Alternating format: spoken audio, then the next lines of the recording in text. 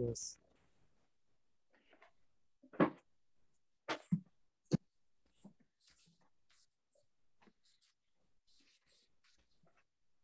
Okay.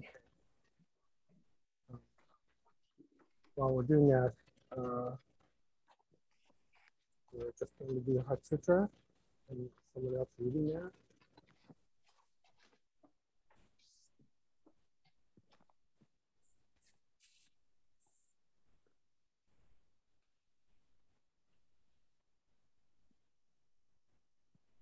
Or we could just start.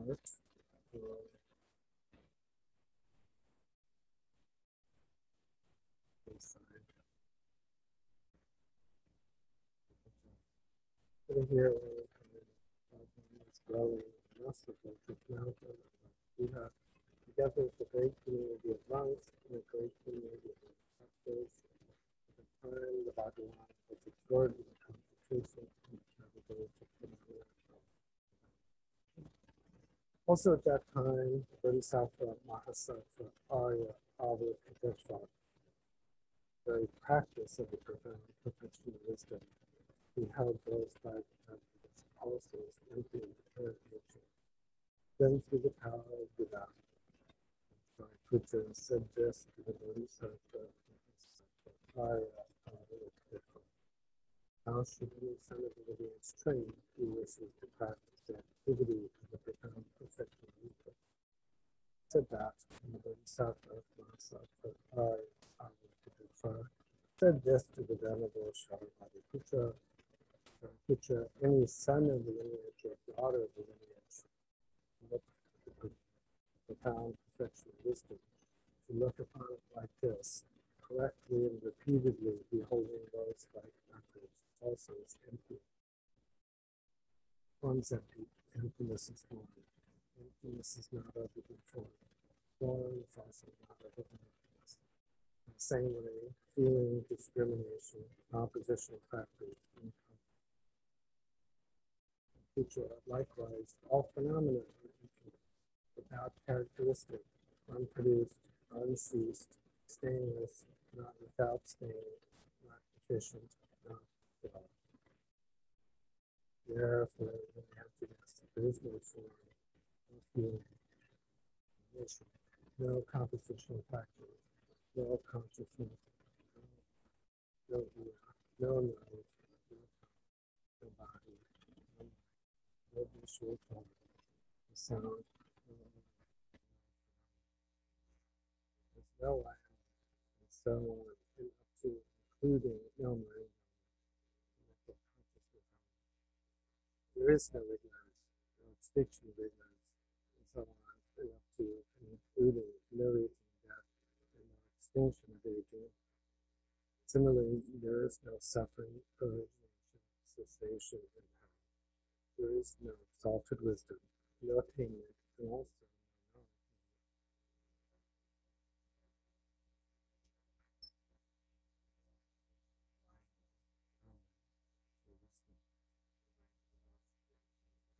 Fear, and completely pass beyond error to reach the endpoint of nirvana. All the Buddhas who dwell in the three times also manifestly, completely awaken to unsurpassable, perfect, complete enlightenment in the lines on the perfection of wisdom. The mantra of the perfection of wisdom, the mantra of great knowledge, unsurpassed mantra, the mantra equal to the unequaled, the pacifies all suffering, should be known as the truth, since it is not false. Mantra of the perfectionist wisdom. Data Katika Pada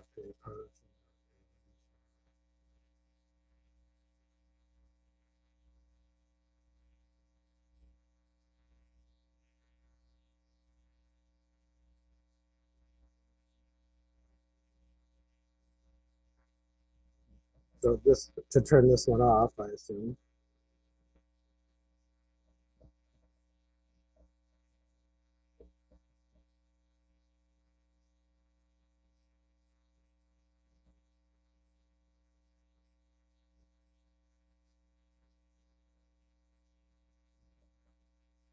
The Bodhisattva Mahasattva should train in the profound perfection of wisdom like that. The Bhagavan rose from concentration, amended the Bodhisattva Mahasattva.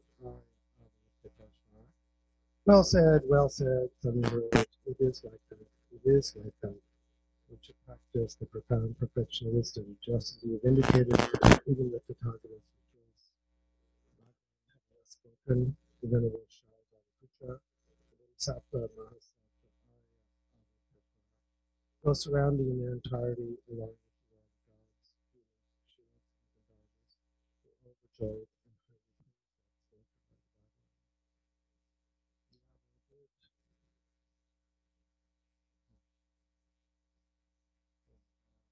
This is our first experience with the program.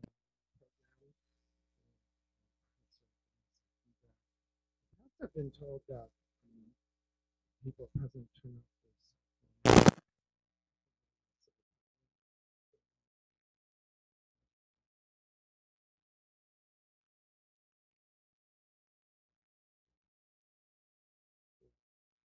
So many people can hear me. As I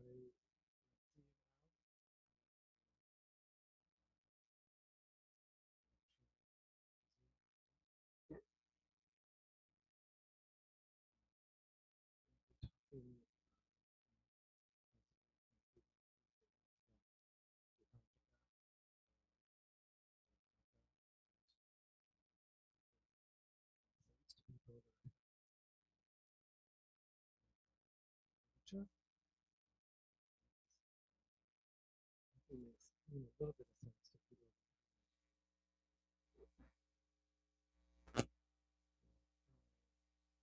The easy part about Dharma is that it asks us to examine our own personal experience.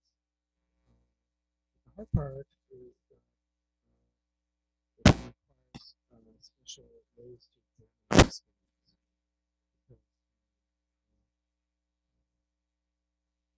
approach, the system says that things do not appear as they really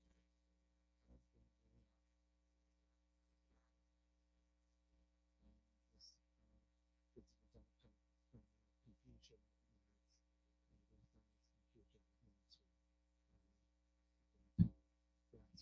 confusion humans who grasp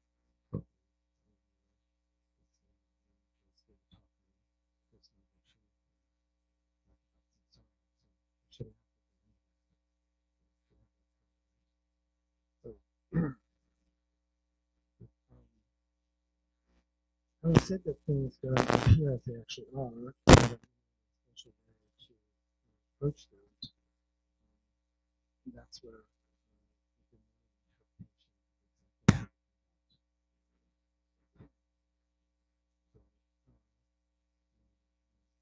so, just state of personal experience, or also use logic and reasoning, and also use authority, and also use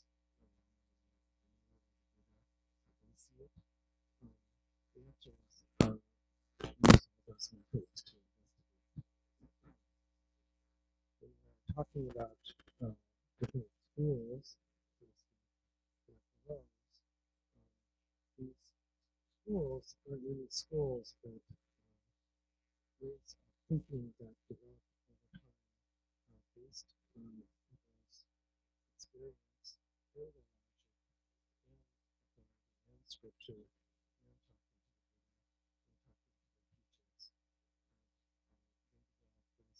to the Buddha, and talking to the teachers, and they develop this talking to themselves, and also explaining to others. So if we have to explain our experience, if we have to explain it again to others, we also need to also explain it to ourselves, right? Because as you know, seeing people talk to themselves, right? So important part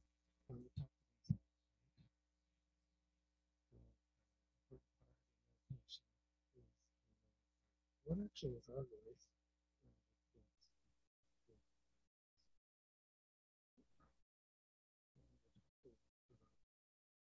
Text, and we're talking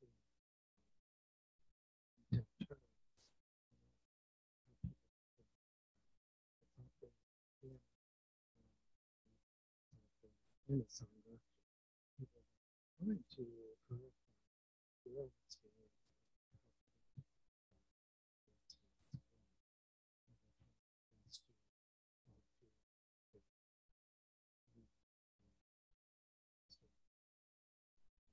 Teachers have pointed out. Well, tonight, contrast two styles of interpretation that evolved in India, but were fundamentally affected, so to speak. In India, they weren't as interested in organizing things into schools, like political parties, so to speak. Individuals would write texts and have students. Individuals might debate with them. Didn't necessarily mean school. For example, when Chandrakirti was teaching and writing in India, he didn't have a huge impact. It was until hundreds of years later that commentaries were Chandrakirti's work. It was until 1,000 years almost that Chandrakirti.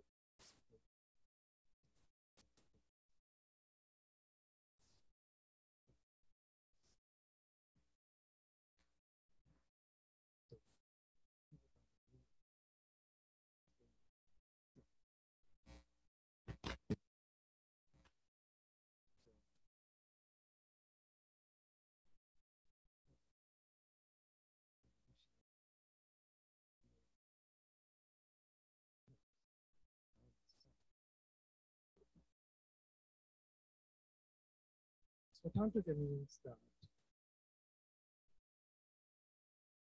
things can be said out, make some sense, true. Svantantrika, we can't say anything.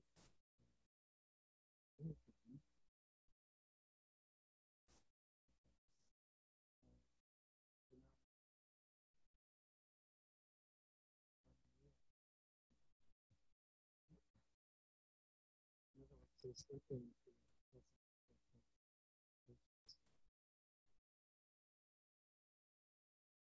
nothing that we can find relatively distinguish it.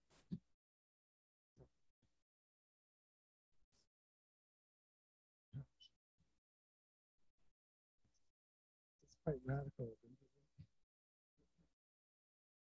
However, when you look at our society,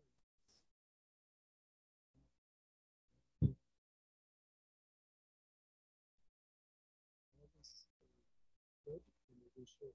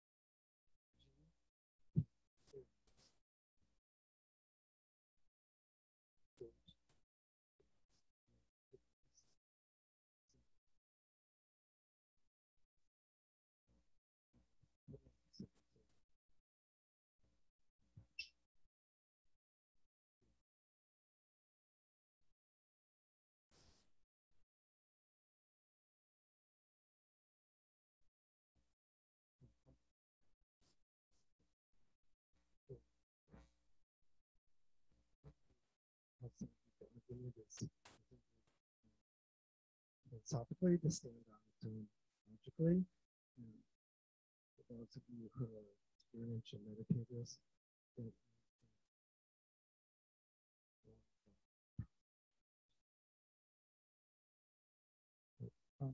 what do we do when one has the experience or necessarily trust someone else's experience or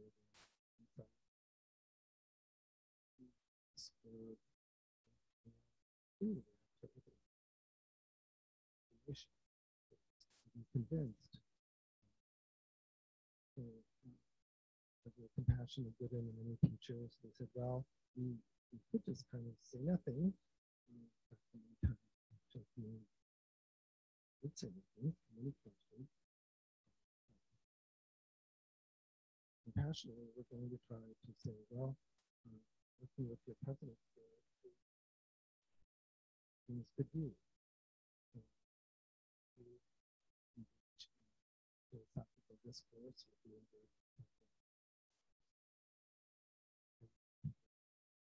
so philosophies that you're reading, you're not just trying to explain to themselves, but it's to work with.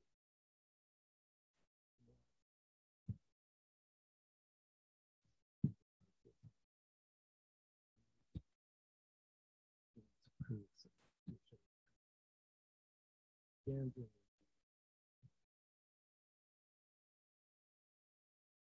Svantantrika position is somewhat the same.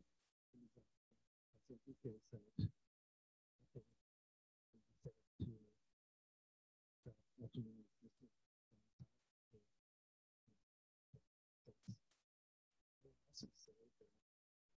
Our characteristics there give us the basis for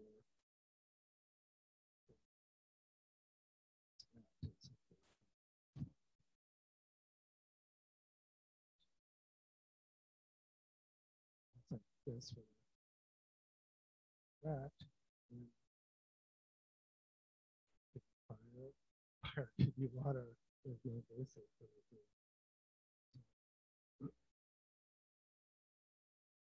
So this is based on experience.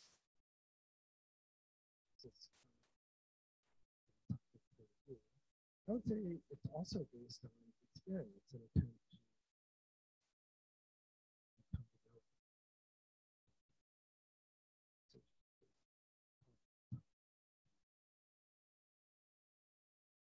definitely when teaching others or teaching ourselves, we have to make decisions such as this is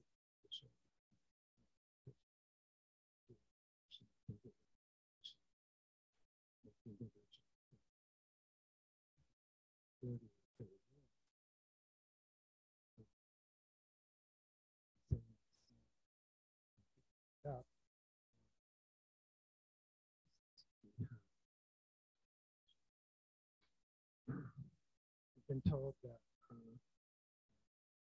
people can have audio.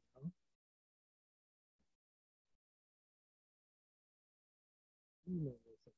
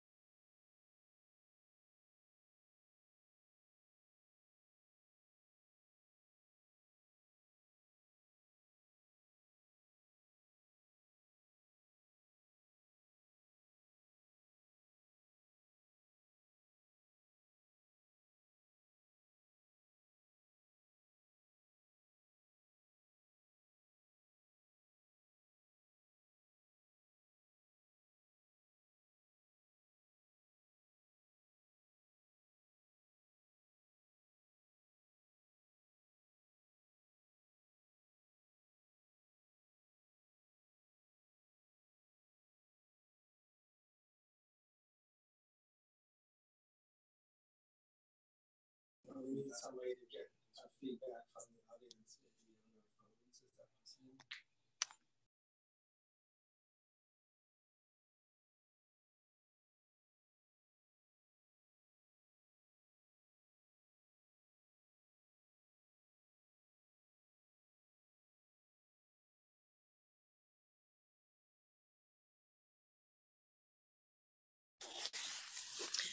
How about right now? Can anybody hear me? Yes. Here, but very... Yeah, it's picking up on my phone. So whatever the speaker is doing here, they're actually hearing me through my phone. Is there a way to increase that volume? Loud and clear now. So if you want to, you're still on video here, so people can see you, but they're hearing you through me. And you can tell you're talking because the transcript is going for you right there. Oh, good. Yeah. And Ellen said that it's clear now. Okay. So let me see. Lama, everything you said. I should have brought my pad with me, right? So I see Dirk and Jennifer. Hi. Okay, that's good.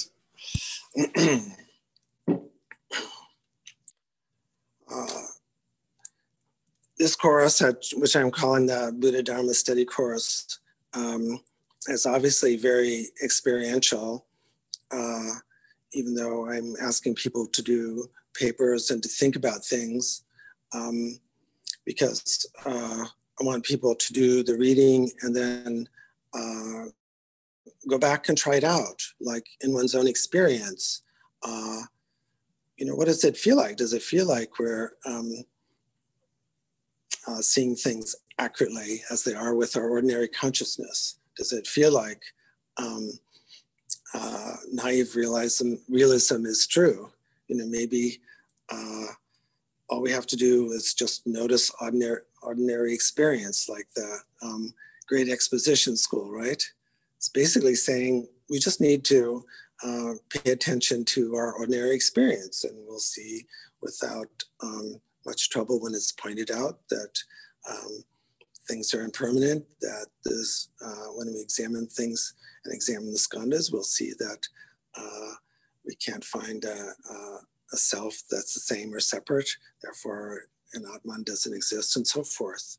That point of view is actually put forward by a number of Westerners too, and Asians, where if you just point out the experience and people will see it, and meditation is useful to be calm and to not be emotionally upset, but that just by noticing things with ordinary mind, we can see things correctly. In fact, a lot of the Zen schools like to say like ordinary mind, right? And there are Zen centers called ordinary mind, and probably books called ordinary mind, right? It's just we're not looking in the right place. So it's kind of like we've misplaced something. Like at home, I'm looking for my keys, and Sabrina says, well, you're looking in the wrong place, they're just over here. So when we're directed, we just see it. However, particularly in the Mahayana and Vajrayana schools, and from the standpoint of the Heart Sutra, we're saying, everything that you think you know is wrong. So even when you think you know Dharma things, it's wrong.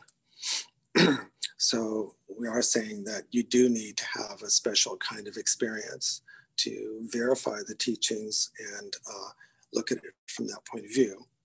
So that's why I suggest when people are reading these texts that you don't read more than you meditate, right?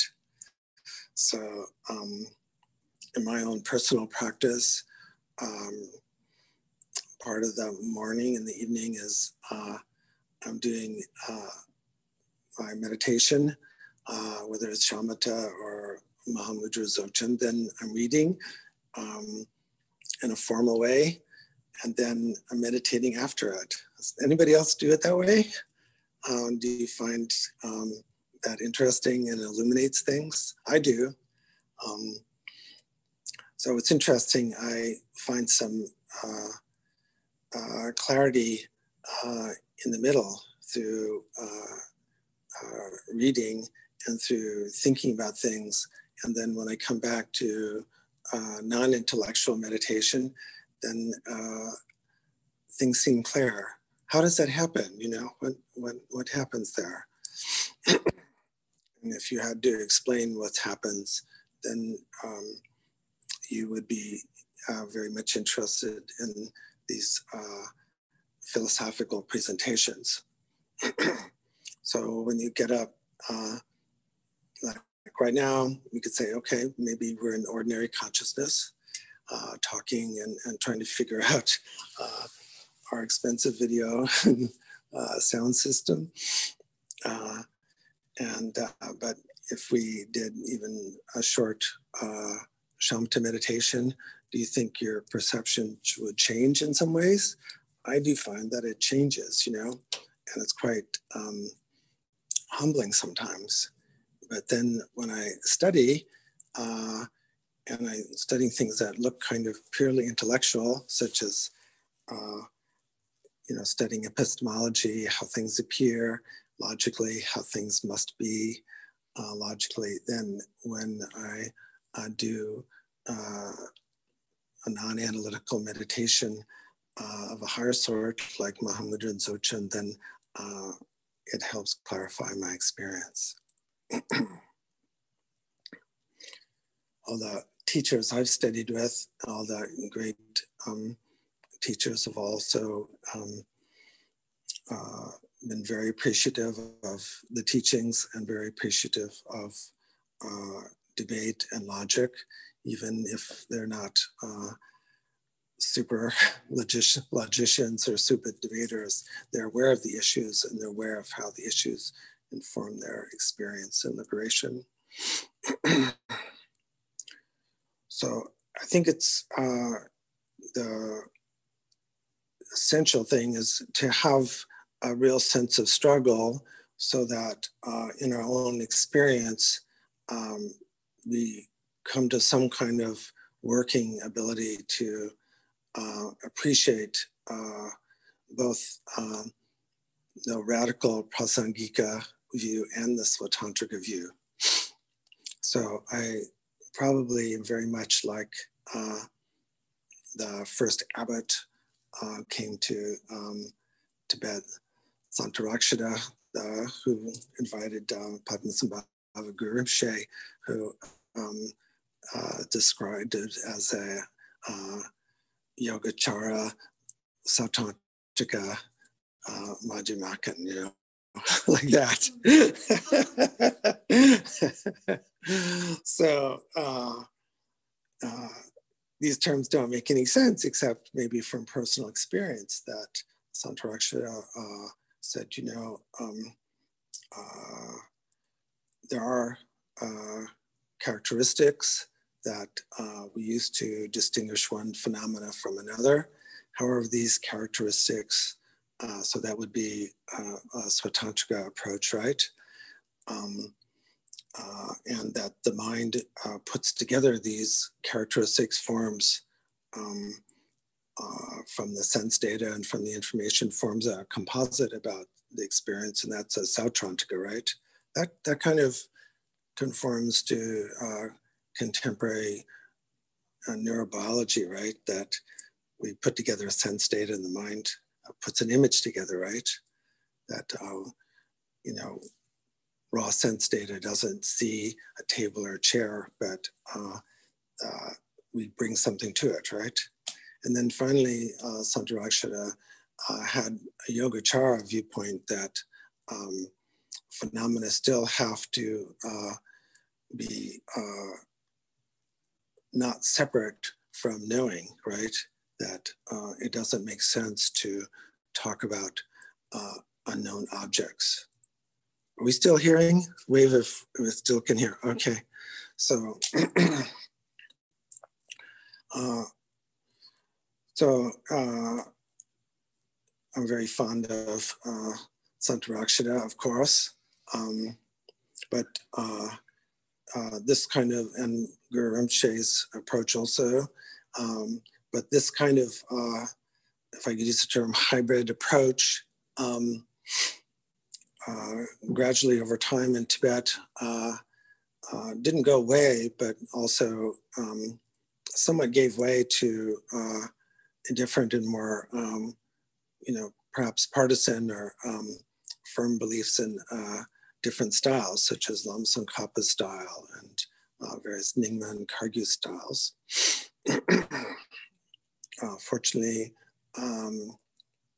there was what was called remade tradition, the attempt to once again bring some harmony into these different presentations and value the different experiential presentations. And fortunately with the present Dalai Lama, who's profoundly looked into all the available traditions that he's aware of, in a very famous speeches and texts, he said, well, I believe they all come to the same point. So we're left with a little different kind of problem, usually from a taking a side point of view. We want to decide what's right, huh? We always want to be right from some level, don't we? But looking at it from perspective of some of the present great teachers who some of us have met, like Dalai Lama, Dudjom Rinpoche, and Psychiatries and so forth, we should be more interested in how is it that they come to the same point, and how is it that the different explanations and different clarifications can clarify our meditative experience and lead to our realization. As people should be aware by now, there's the right that's based on division, but there's the samyak, the right, like we say right speech and right view. There's the complete or right way that embraces and harmonizes the views. So as we progress in this program, it doesn't make sense to say how the views harmonize unless you know what the views are, right? It doesn't make sense to just say they're all going the same path unless you know they are leading different paths to the same summit. So that's my aspiration for folks that are reading the text, that you actually struggle with them, which I know you are if you're actually reading them, and see, does it apply to your experience, and could you explain it to others? Could you defend it with others? Could you defend it with yourself? So I find that my viewpoint is very syncretic, but that on a given day, I tend to be biased towards one viewpoint or another. So maybe when I ask people to do a paper, I'm very interested in, why is that and how is it that we become interested or biased to one viewpoint or another, not just which one is right or has to be right, but why are we picking that one and what causes and conditions come together like that. So unfortunately, I've heard we can't hear from the audience other than people here in person. Is that still true? You can hear on my phone, Lama. So, okay, so that's good. And the volume's all up. You can probably pump it up a little bit. Yeah. There we go. It's jammed up. So I'm interested in getting some comments from people if they feel so inclined.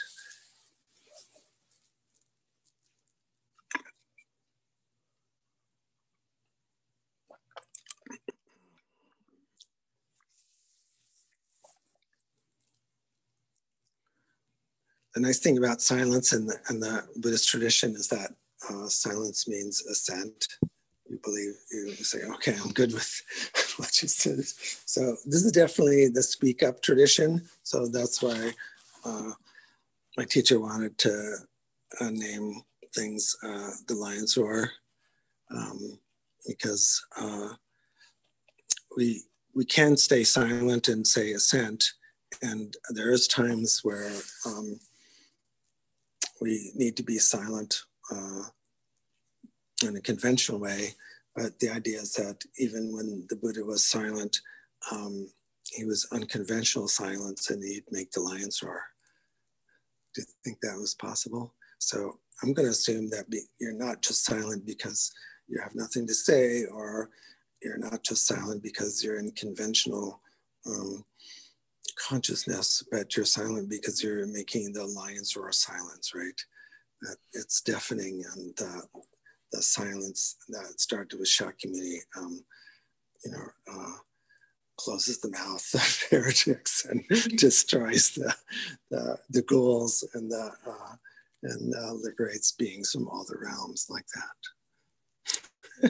We've also been silenced by the lion's roar of silence from the Dada Buddha of the talk that we heard. Thank you.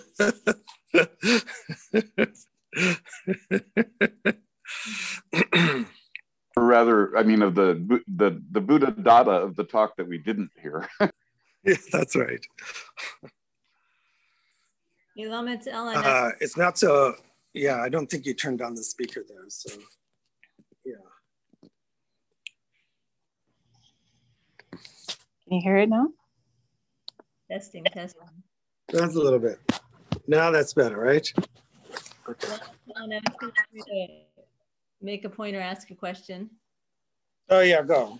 Seems like to me some of these texts about the different philosophies are a little bit biased because they were written at a point in time and from a cultural perspective where it was a lot about debate and the precision of the debate, given sort of the Renaissance in India and so forth.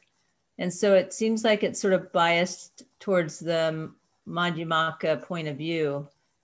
And in that sense makes it sound like that point of view is the most superior, which of course I bought into, so I don't mind, but it does seem like it's sort of biased without admitting that it's biased. It's biased that it's admitting it's biased? No, it's biased and not admitting that it's biased. It's just biased yet acting like it's superior.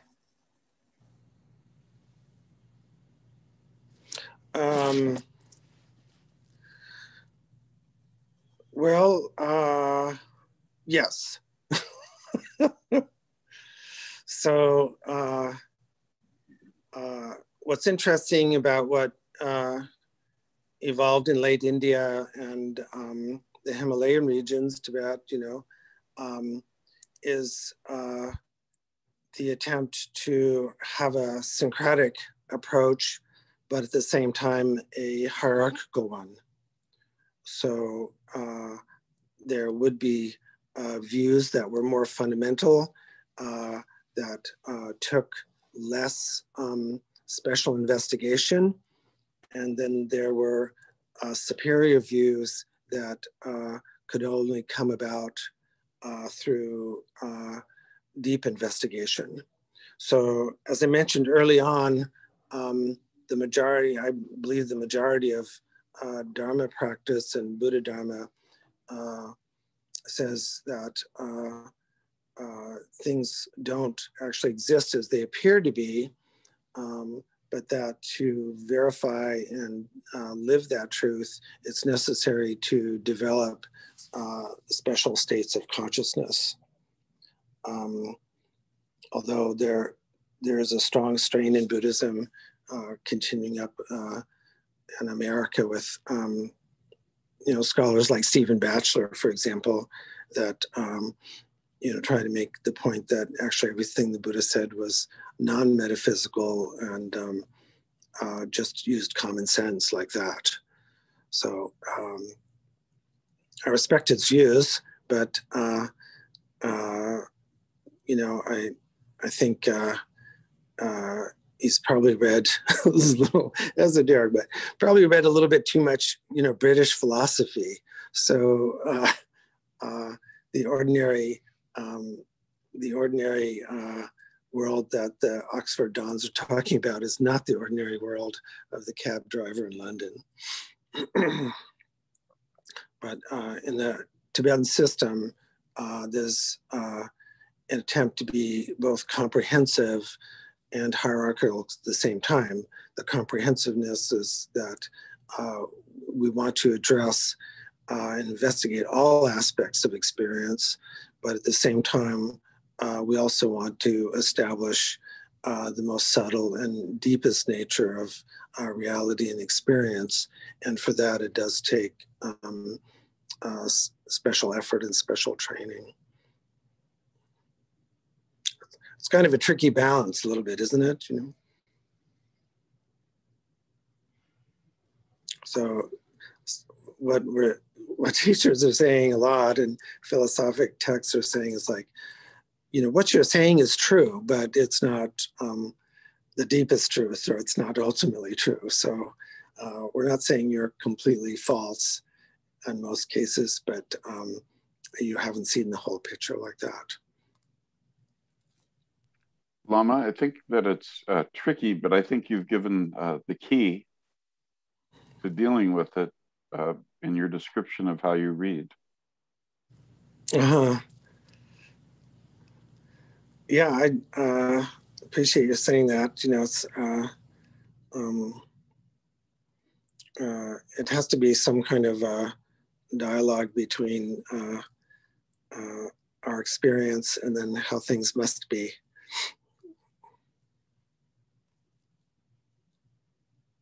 It's very weird.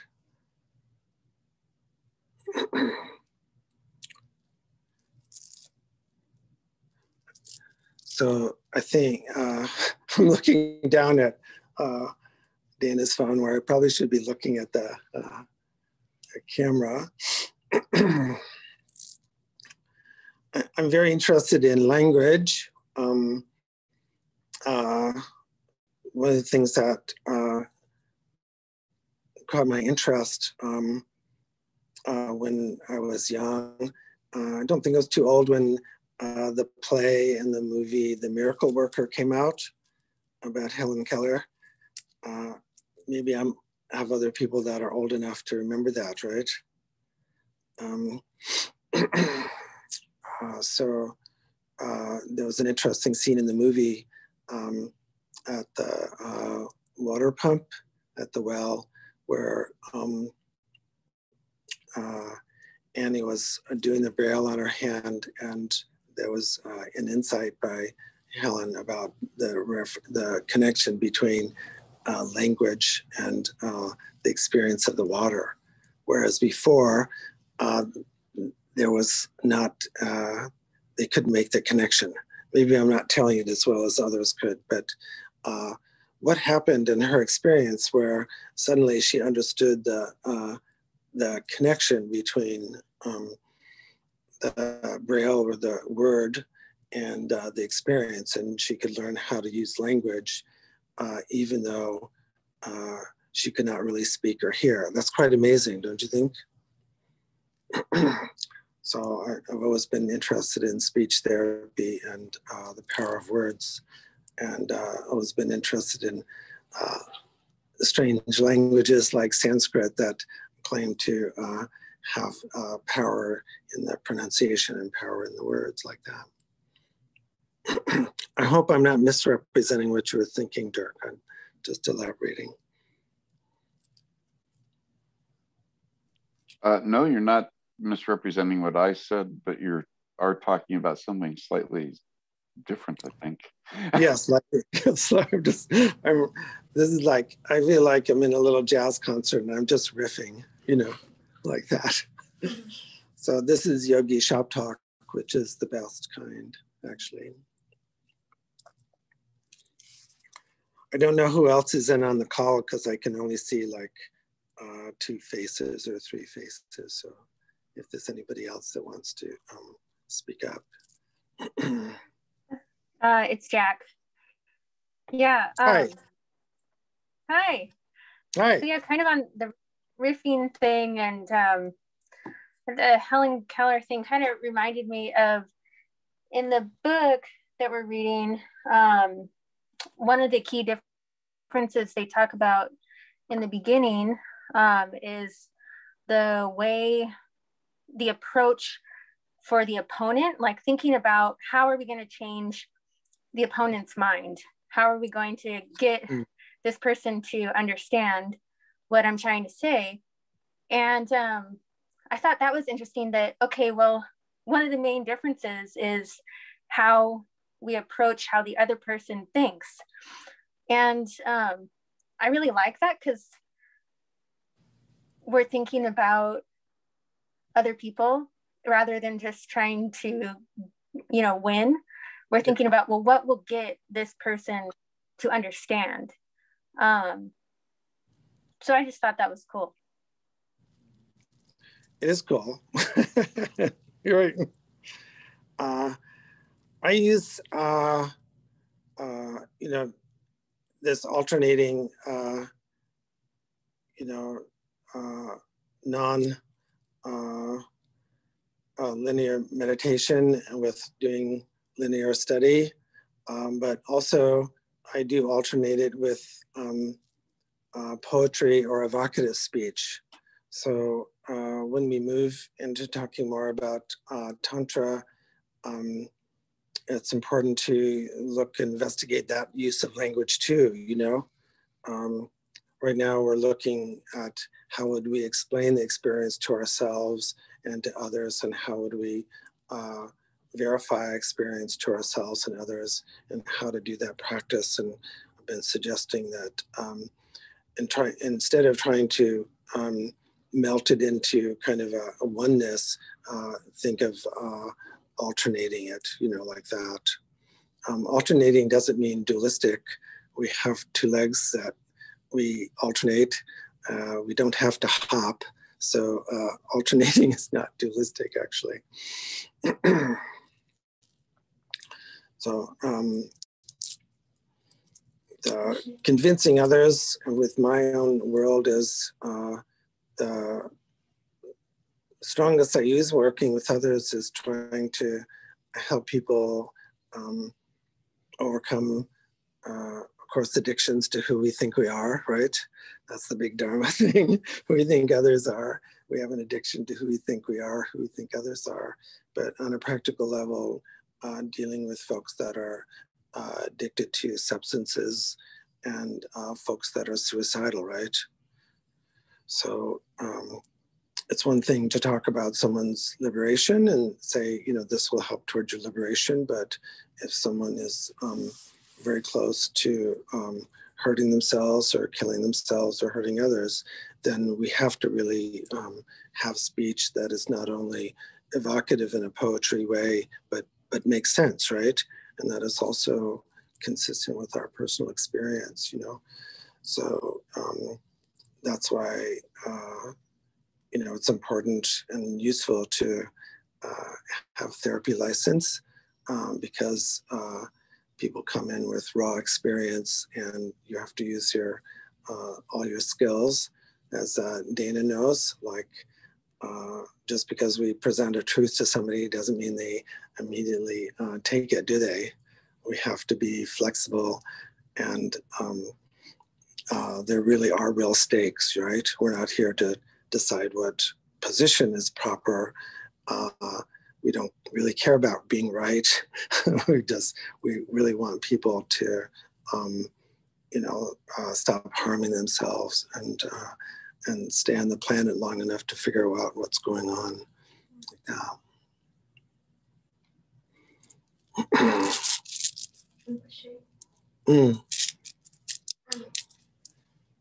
Is it possible, like, some students, you know, that their main way to realize this truth of the way things are, is it possible, like, that some students, you know, they're not great, they're not like intellectual, for example, but yet, you know, they just have moments, maybe through poetry, for example, or music, where these things start to just have a shift in their perspective. And they may not necessarily able to read real dense scholarly books very easily. They might get a little bit lost and foggy, whereas, but on the other hand, if they read, you know, just, you know, teachers that, or even listening to you, just listening to you is that constructs something within them that they might not be able to, because the way their mind works, grasp through reading these amazing texts that are, you know, that another person might find moves them in it, or reveals to them these truths. I don't know if people can hear me because of this microphone. I'm not sure. Patty was asking, like, Okay. what? Pardon me? Coming up on the transcript. Oh, okay. So, if you're not into the geekiness of things like this, or maybe if you're not philosophically oriented, or maybe if you're not that smart or something, how much does that matter? These texts in what we're talking about actually isn't just appealing to you know, conventional mind, right? So that's interesting. So if we approach it just like we have to be conventionally intelligent and have a high IQ, then we're not approaching it correctly. So the actual way that we approach these Mahayana texts, and of course later Tantras, is we have to approach it on a different level. So even though it appears that we're talking about things that seem kind of geeky or obtruse, we're approaching it from a more subtle mind than the normal mind that says our conventional name or job or IQ, something like that.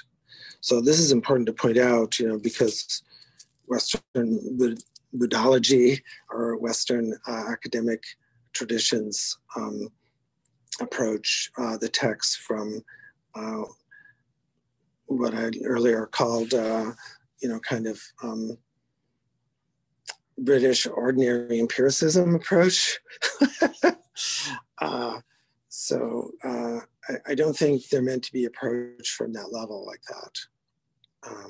So without doing some kind of meditations that help us see things from a different perspective, then they don't make sense, right? So when you're reading the text, you know, that we're, you know, going over with all of the program, just forget that, you know, the name on your driver's license, forget that you're, you know, in a certain house with their address or something like that. So you want to approach them from a certain view like that.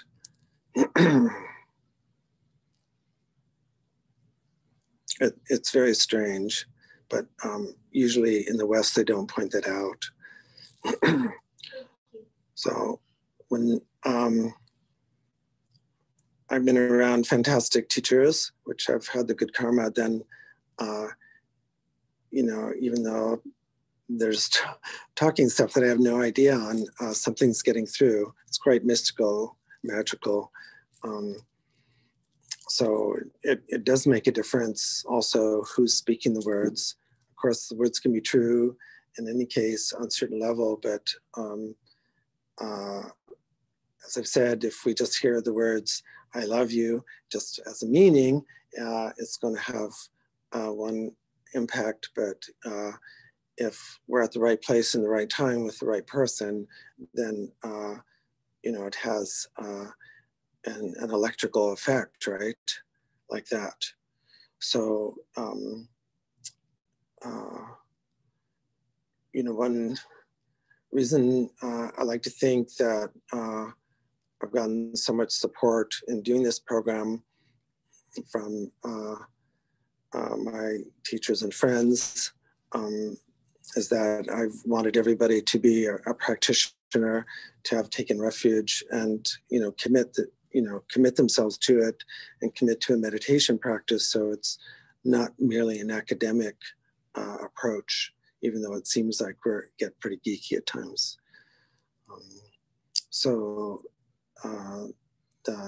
The Buddha mind, the Buddha nature can do a lot of complex things that our conventional surface mind can't do. So like that. Does that sound mystical? I don't know. What do you think? It does, actually. I really, because you've said that before, and I forget, so I need you to say it over and over. Yeah, to read like that. This text from that mind. You've said that many times. Yeah. And I go back to this other way of Yeah. thinking that you've said repeatedly. No, we need to read these texts from this other place. So thank you for saying, reminding us again. So as we know, children learn to pick up language where they previously hadn't had language, right?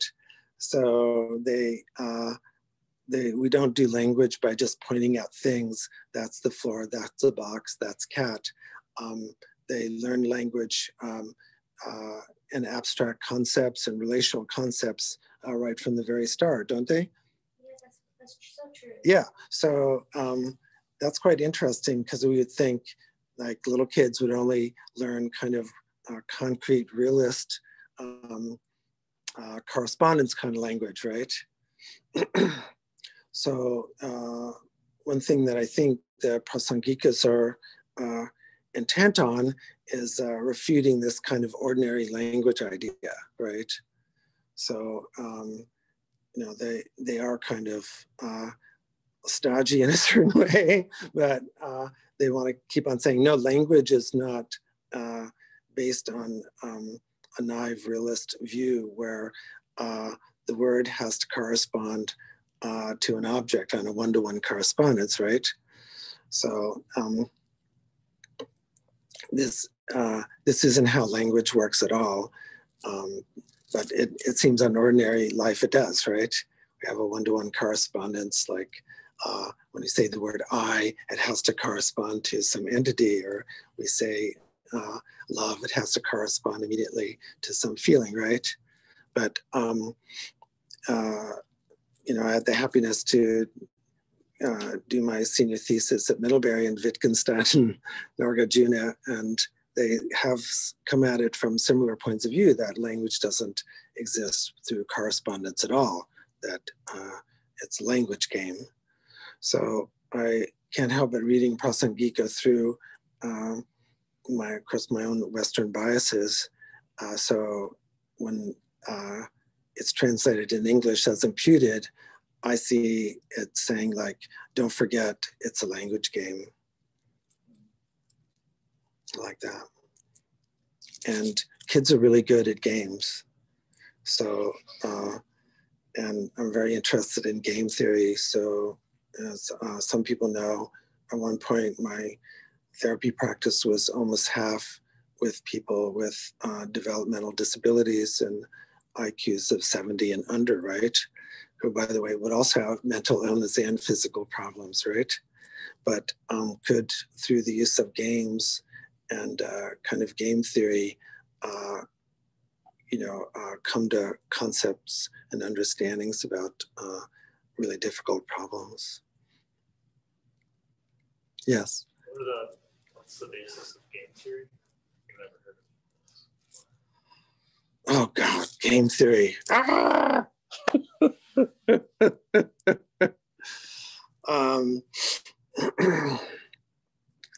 That's a whole like separate thing, but without giving kind of scholarly thing, I would explore how we play, like kids play hide and seek, you know, or you know, how do you make this agreement? And then it's fun to hide, and then I'll go seek, and then I count to 10 or something, and then, or how do we play bombardment or something? What kind of you know, semi-duality do we have to set up to have a game, and what's, you know, like that. So we can talk more about game theory later and how we do games, but it's one interesting way. People have even applied it to economics like that. Lama, I think it's interesting that the one-to-one correspondence, or penchant for that one-to-one correspondence, even extends to doing things like creating a concept called nothing and then actually having some kind of one-to-one correspondence with something that we made up that doesn't exist at all. Yes, exactly. So, you know, I'm very interested in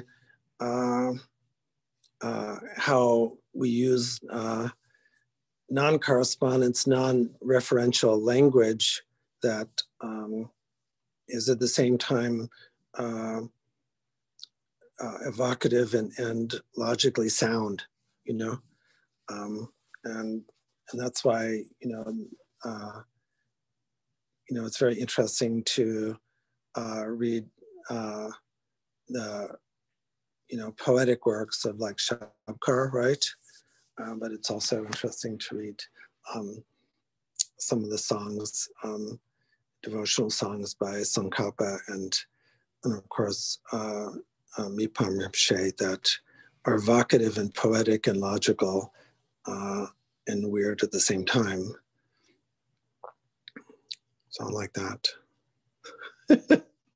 So we'll have to talk about game theory, or I'll get going and then we'll never stop. And I said I'd be home before too long. But doesn't everybody like games, you know?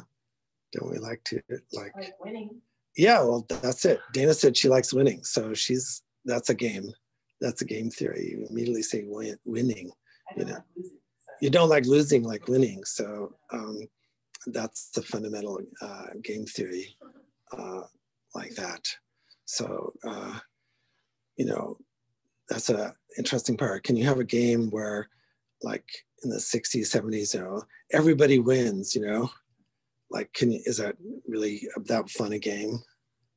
That's how I play. To play like everybody wins, like everybody wins. Yeah, so, yeah. Okay, good. So, they do have fun. Yeah, okay. Silly. Yeah, it's silly. So a cooperative game. Yeah. Okay, so we can close up here. I'll put something together about language and reality and meditation, and you know, see what we come up with. But the primacy of our Dharma experience must be, from my point of view, on the meditative experience that examines our awareness directly, right? I do believe that it's very helpful to do reading and study, but even the reading and study has to be approached from the point of view of examining the nature of awareness itself, right? So I definitely have a bias there, don't you think? Don't you think so? So how should we do like closing prayers? Should I just do them? Because I've got the microphone. What do you think? Okay. I just can't say my own long life prayer. That's déclassé. So, Say it loudly. due to the merits of these virtuous actions, may I quickly attain the state of a Guru Buddha and lead all living beings without exception into that enlightened state. May the supreme jewel bodhicitta that has not arisen arise and grow. May that which has arisen not diminish but increase more and more. In the land encircled by snow mountains, you are the source of all happiness and good. All-powerful Chenrezig Tenzin Gyatso, please remain until samsara ends. May the teachings of the Buddha flourish, and may the upholders of the teachings remain forever. May all migrators achieve happiness, and may fulfill all their temporary and ultimate goals. Losang, magical display of the deep awareness of all the victorious ones. Merciful giver of a stream of profound and vast instructions to the fortunate migrators. Please remain always unperishing, unchanging, unfading. Avalokiteshvara, great treasury of objectless compassion. Geshe, master of flawless wisdom. Vajrayana, destroyer of the entire host of Maharas. Sankapa, crown jewel of the snowland sages. Losang Gyatso, we request at your holy feet. So thank you everybody who's tuned in and hung in. So this is a good trial run for this coming Sunday, like that. So I think we should do like a bit of a test, maybe every day. What do you think? Like that.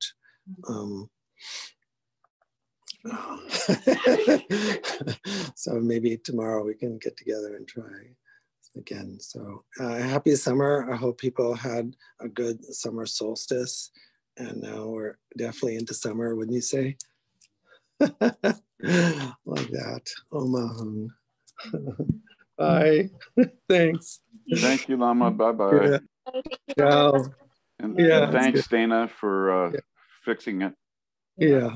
Thank you. Yeah. And thanks, Connor, for putting it together. Absolutely. Absolutely. See you guys. Bye. I don't know how to turn off here. Leave. There we go.